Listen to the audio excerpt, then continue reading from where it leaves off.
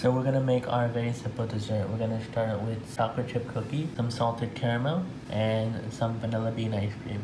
So first we're gonna put our cookies on a baking tray. Just like that.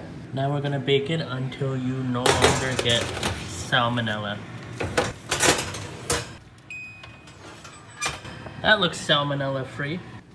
Go ahead and let them rest. Now you're gonna take the fanciest bowl from the back of your cupboard. That'll work.